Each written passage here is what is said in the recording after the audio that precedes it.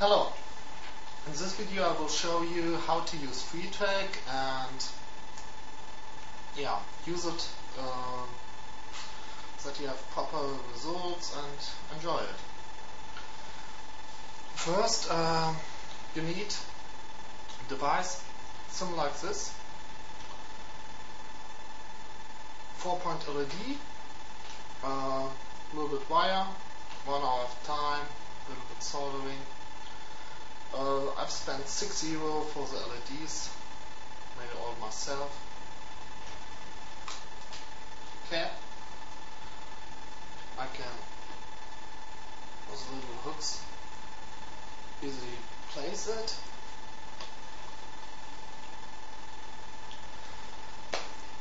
Second thing, a webcam.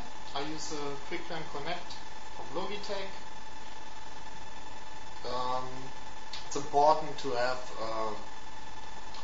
30 frames per second. So let's start. First of all, you have to tweak a little bit the options of the cam. I showed you now here an M cam because you can easily see instantly the results what I'm doing. First, the video capture filter. Now we see a good picture, it's color, and the goal of it is to get a lower broadband of the stream, that the tracking is more smooth. First of all values to 0. Now we have black and white. Go to advanced. When we don't have, when you haven't turned out automatic chain control, turn it off. So it's important to get more frames per second. So chain also off, off. So here we are. We have only this 4 dots left, and the camera or FreeTrack have something to track. Apply. So now we will switch to FreeTrack, and I'll show you how it works.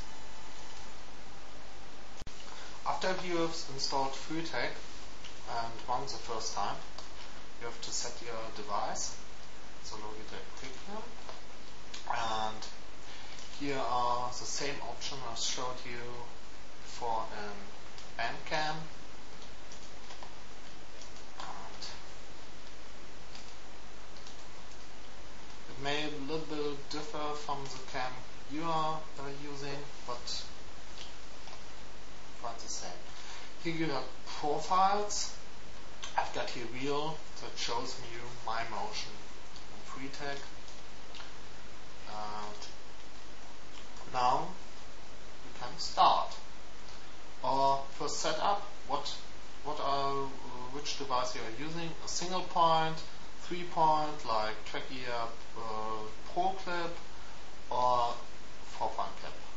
I use the 4-point cap, and here you can also set the dimensions.